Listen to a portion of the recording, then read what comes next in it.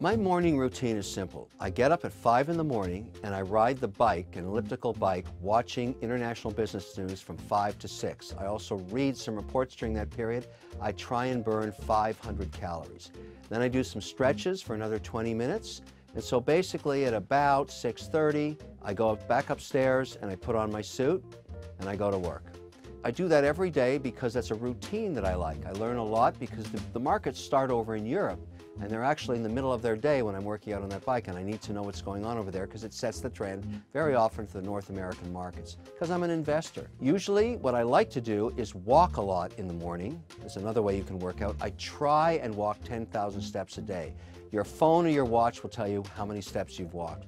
But that should be part of your routine. Exercise is very important long term.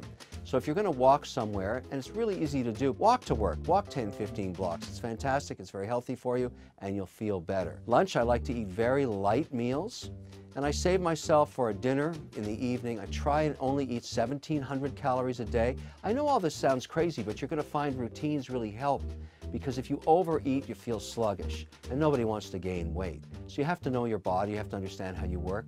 And what I've really done is make sure that I eat good stuff. I don't eat a lot of salt, not a lot of butter. My one weakness, I don't smoke, I don't take drugs, but I drink wine. Why? I'm in the wine business, and I spend a lot of time with other winemakers. Wine is 120 calories a glass. I have to remember that. So I always start with a crisp Chardonnay or Montrachet at the beginning of the evening, around 6 o'clock. Then I move into the reds. I try and drink no more than 3 glasses a night because that's a lot of calories. I'm not always successful.